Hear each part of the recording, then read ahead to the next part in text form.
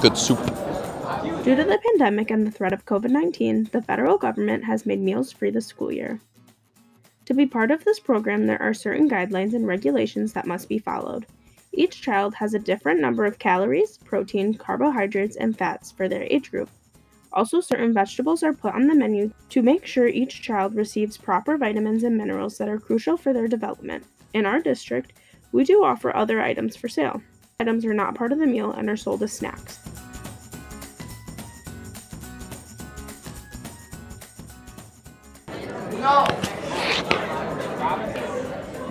Hey guys, my name is Bobby Kirsten and I will be reviewing today's school lunch of taco in a bag. I decided to get both options, blue and red, which I already ate today. But this is how your lunch would typically come. You'll have the taco in the bag in the middle, the churro on top. You got, I don't know what this is, but it's something. And you have taco sauce. Now, would I recommend this to other students? Considering that it's free of charge? Of course I would. This is a great lunch for the value that you're getting.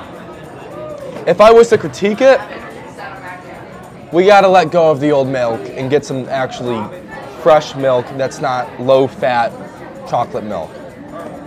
Other than that, if I was to rate this out of 5 stars, I would give it a solid 4.5. You can't really go wrong with taco in a bag. Hey guys, welcome back to another amazing food review with myself, Bobby Kirsten. Today I ordered a pepperoni pizza.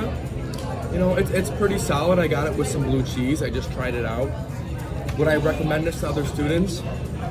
If you're a pizza guy, you gotta try it out. I was rate this out of 5 stars. Honestly, I would give this a 5. So this is a perfect review. I mean, for how much it costs, you can't really do much better. But join me next time for another amazing food review.